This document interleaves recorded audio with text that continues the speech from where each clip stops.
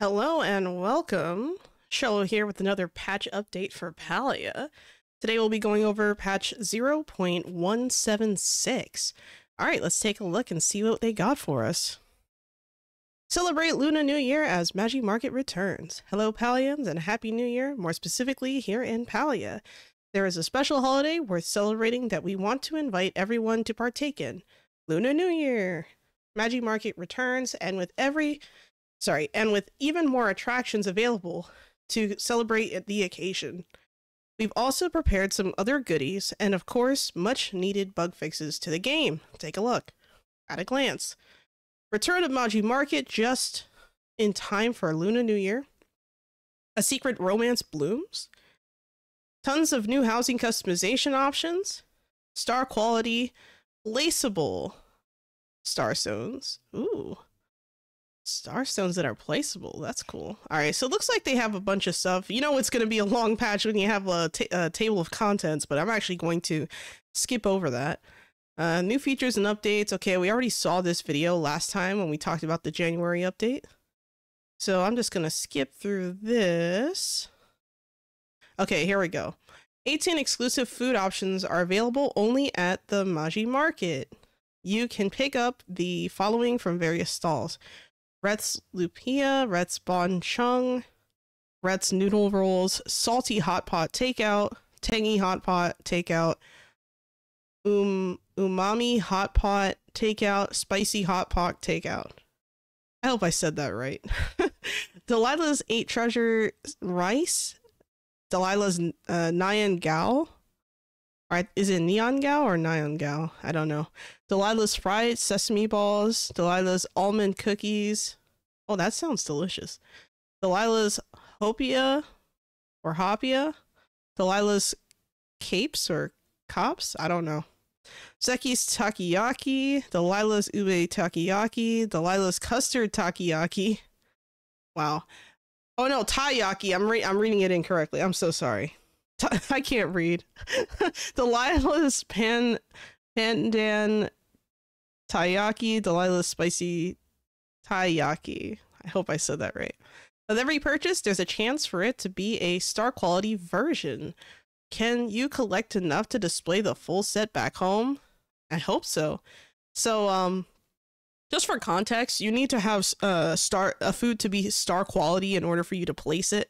So that's what they're referring to here. Hopefully, that'll be really cool to place in our homes. I mean, this whole like array here looks so cool. Like, let me just zoom in a little bit here. But oh my god. All right, 25 new decor pieces from Lunar New Year are available. The following 15 options are obtainable at various stalls in Magi Market. Okay, Magi Market no hunt signs, market fruit post, basket, tall lantern, market hot pot rug, and New Year candy box. Interesting. Let's see, New Year short lamppost. Okay, so it's basically like a bunch of the items we saw in the trailer then. I don't think I need to read through all this. See, the following 10 options are obtainable by completing the Magi Market stamp card. Oh, okay, so I guess this is like the wish activity or something that they showed in the trailer. It says here, Lunar New Year poster, New Year personal hot pot, New Year lucky wish tree, New Year blue wall decor, New Year pink wall decor, orange, blue. Oh, these are ornaments. Okay, so orange, blue, pink. Sorry, I think I'm reading that too fast. Orange wall decor, blue ornament, pink ornament, orange ornament, and then a New Year wall banner. Nice. These look really cool. Like, just looking at all these different things, these look really cool. Super, super excited. And I think this is the hot pot they were talking about right here. So, and the no hunt sign, that's funny. All right, make sure to grab them from the event before they go away. 2 new crops, 2 new forageables have been added. You can purchase bok choy and napa cabbage seeds at Delilah's stall at the Magi Market or Zeki's general store. Green onion and ginger are new forageables, not forageables, that can be found throughout Kilima Village or purchased at Delilah's stall. Nice, nice. Okay, yeah, these are definitely new plants. They look cool. Nice. I like that there's new things to plant. We've long awaited to add some more regional variety to gardening and cooking, and the Luna New Year event was a great opportunity to introduce these to the game and give players some more options early in the game. Note, these crops are forageables, will be available permanently, even after Magi Market ends. I'm glad they said that, because I was wondering that too. Like, I was like, will this be around? Yes, it will. Cool. 9 new dishes are ready to be cooked. The following have been added: lucky braised fish, steamed fish, spicy crab fried rice, rice cake soup, mushroom dumpling soup, rice cake stir fry, kimchi fried rice, stuffed cabbage rolls, pan fried dumplings. Okay, all recipes can be purchased at Reth's stall at the Magi Market. The ingredient soy sauce has also been added and can be purchased at Delilah's stall at the Magi Market or Zeki's General Store. Nice. Wow, these look, I mean, they look great. These are awesome. Here are the 3 emotes that we saw last time in the trailer, where it's like a heart, peace signs, and a bow. All right, let's see. These emotes are available free for everyone. This is what I was worried about. Thank goodness. You can find them in the collections menu and equip them with your emote wheel. Hell yeah. Subira can now be romanced, but shh, keep it under wraps. That's interesting. The conflict of her role as an agent of the Order and her feelings for you take center stage for anyone pursuing Subira. You'll need friendship level 4 maxed out with her. Wow. And the quest high stakes will be the start. Friendship level 4. Holy crap. That's higher than all the other NPCs. The other NPCs only need friendship level 3 for you to start romancing them. So the fact that she needs level 4, like, that's kind of interesting. But it makes sense considering her personality. You know, this is for all you Palians looking for an older female romance. Yeah, there we go. Forbidden romance, older woman, slow burn, spy, secret agent, loyalty, duty, devotion. Jesus. Okay. Let's see. Luna New Year theme wallpapers have been added. Okay, this is what the wallpapers look like. Huh. We got a nice variety going. I actually really like this. This is gonna look really nice. Imagine like a dining room or something with some of these colors. Oh man, that's gonna look real nice. Several new exterior themed wallpapers have been added. 9 roof wallpapers have been added. Oh, they're called wallpapers for the roof. Interesting. Clean slates roof, glazed grooves tile roof, burnt barrel roof. Okay, I can't even pronounce half of these, but Lotus kiln roof. Let's see. 4 exterior styled wallpapers have been added. Wood shingle. Wait a second. Wood shingle siding, paper screen wallpaper, infinite ivy wallpaper, mud brick mortar wallpaper. These can all be purchased for renown at the city hall. Interesting. So it looks like you need to get your you gotta save your renown for this. At least now I have something to do with it other than just, you know, sacrificing it to the dragon or whatever. I don't think that's how that works, but you know, it's whatever. These it's really nice seeing that there is gonna be a little bit of variety in the roofs, because I remember thinking like, man, that, you know, the roof colors are like really clash with the wallpapers I chose, it feels like. All right. The reason why these wallpapers are at City Hall and cost renown is part of how we want exterior options like building add-ons and these new wallpapers to be distinguished from the offerings at Tish's store, which focuses more on interior decor. Okay, that makes sense. See, bay windows can now be purchased. Ooh, we got new windows? Oh, looks like the approval form got stuck behind a cabinet in Kenley's office, but they're here. They're finally here now. Wow. Wow, look at that. That looks nice. Oh, that is, you know what? That's going to be cool. So, and where does this say? They're just there? It doesn't, oh, it can be purchased at City Hall. Okay, okay. Oh, so that might, I don't know if that's also renowned. I'm going to have to check. There is now a quest pouch tab in the inventory that quest related items will be sorted into. Thank God, because that shit takes up all my inventory. So I am very happy about that. All right, let's see. Adjustments. Winter Lights has come to an end. Map-wide decor and limited seasonal items have been removed from the game. We hope you enjoyed learning about more about the tradition of being part of the celebration. Cool. Starstones can now drop star quality versions at a small chance. How small is that chance? I wonder. And yes, they are placeable as decor. I love that. I absolutely love that. I wonder what the price difference is going to be. Now I think about it. Fireplace can now accept wall decor to be placed on it. Ooh, that's nice. I know this was a big problem for like the acceptance reason. So like when you finish the Shep ceremony and you become part of like, you know, Kilima Village officially, they give you a wreath depending on what I think it's depending on something to do with the seasons or whatever, but they're like all different seasonal wreaths, but I forget exactly how you get the different ones. That's, you know, for another day, but the thing that really frustrated me about it is that you couldn't place it above the fireplace. Like when you try to place it above the fireplace, it just wouldn't let you. So the fact that that's a thing now, I'm really happy about that. If anyone recalls one stage screenshot where we shared back during Winter Lights, well, we followed up on our promise. Yeah, I guess people were probably complaining about that. Let's see, 3 new outfit bundles have been added to the premium store for Lunar New Year. All right. I think I commented on these in the videos. These look kind of cool. Let's see. Featured outfit, high-tech conjurer bundle. Includes Rune Rider, Mantid Mastermind, and Grimtech Genius. Each outfit comes with a hat, a top, and bottom. Equipping the top piece will have magical runes pieces swirl around you when idle. Ooh.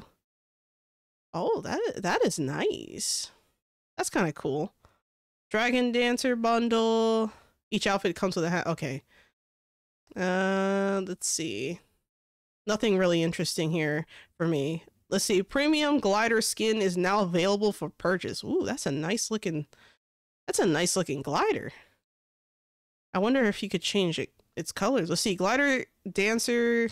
Hold on. Dragon Dancer glider can be purchased for 1,275 Palia coins. Equipping the gear will have a special trail effect with sound that flows as you glide. Ooh, that's nice. This glider might actually be worth the purchase. You know, just saying. FAQs. What about the Choppa Chase tickets that I had from last Maji Market? Where did they go? Because this version of the Maji Market is a special occasion to celebrate Lunar New Year, you'll be earning lucky envelopes instead. But no worries, your Choppa Chase tickets are still safe and sound. They'll be back with the next regular return of Maji Market. Interesting. Okay. So hold on to them if you have some from last year, I guess. All right, top bug fixes. Normally I wouldn't go through the bug fixes, but considering how many bug issues this game had, I think I'll kind of briefly glance at this. Players who did not get the Silverwing bundle prize when completing the bundle will now get it. Oh, imagine. Jesus Christ. You know, I actually didn't get that far. Let's see, but you will need to go into the air temple to receive it. The all in order quest should now be fixed and the basement should be accessible. Okay, I don't know what that's about. Our devs have been working hard on those creatures teleporting around and getting stuck. It should be noticeably better. This is the Mugen can be wonky and weird and went wild. They especially run into problems when trying to run back to a tray. Yeah, I've noticed the Mugen are super glitchy. Let's see. Fixed a Switch bug where, so the Nintendo Switch they're referring to, where items were showing as non-craftable even if the player had all the items.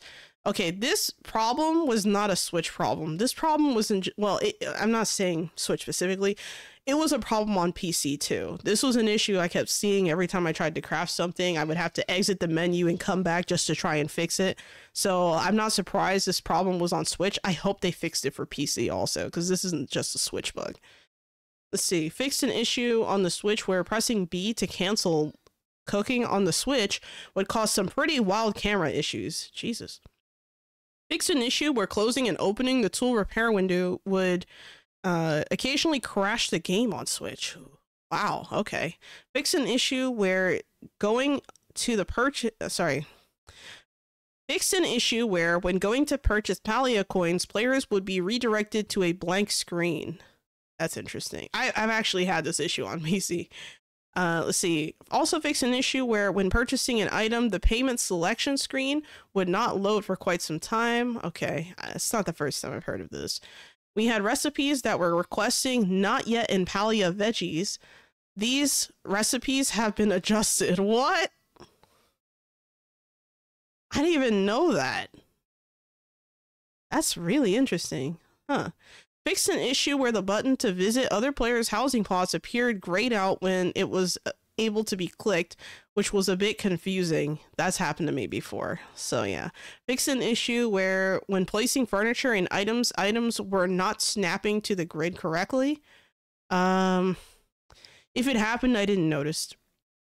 Fixed an issue where the relationship progress bars within it. Oh, hold on. Now we gotta look at this carefully, because remember, I got ghosted by Einar.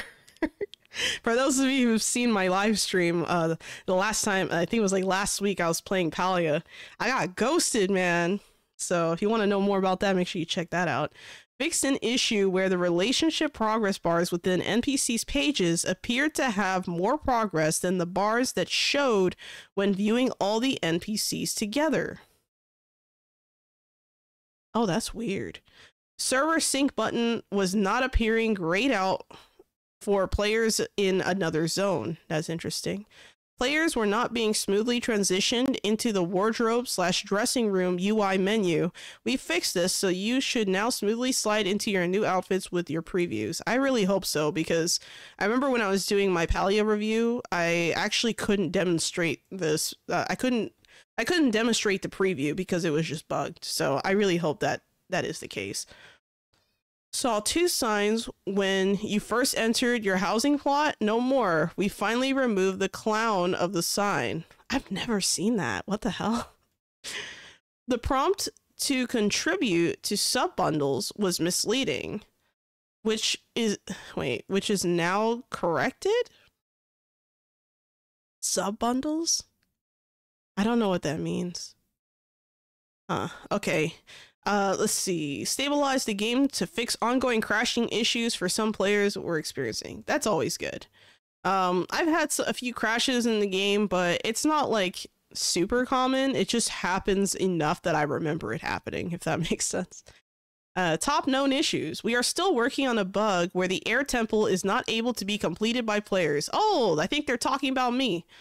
While parts of it have been fixed this patch, as highlighted above, the work for getting this fully ironed out is ongoing by our teams. We will highlight loudly once this has been fixed fully. Amen. Let's see. There is still an issue where players are unable to play with their friends across EU, JP, and NA servers. This is another pretty big bug we're working on, and we're working hard to getting you all back to playing together. All right, good. Interacting with the wardrobe while your character is stuck in the missing textures and T-posing appearance will cause your character to reset/change appearances permanently. Luckily, I haven't messed with that, but I have heard of that happening. You should now be able to recustomize and gel shop and to reset your character's look. Yay! Some players are experiencing a blank screen when attempting to purchase Palia coins. While we've been able to identify some of this issue and resolved it for most, players may still see this persist. Thank you for your patience on this one.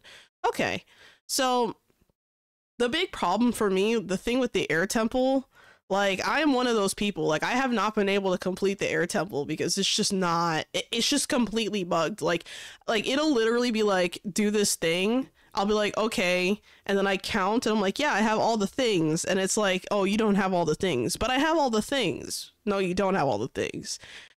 So as you can imagine, that is very frustrating. But yeah, I love to see these changes. I'm super, super excited to get hopping onto this patch. Now, because it is patch week, I decided not to play Palia on stream this week.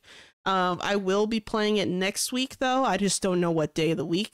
So yeah, if you liked the patch note rundown, feel free to leave a like, share, and subscribe. Again, my name is Xolo Q. When I stream 3 times a week on Tuesdays, Wednesdays, and Thursdays normally at 5 p.m. PST. So if you ever want to stop in and say hello, feel free to do so. And I do draw videos regularly on my channel, so feel free to check it out. Right now I'm doing a silent playthrough of Pal World, so if you're interested in that, feel free to check it out. And I also have a lot of V Rising content and some also content from other games as well that you guys might like. So thanks again for watching. I hope you have a wonderful day. And again, Xolo out.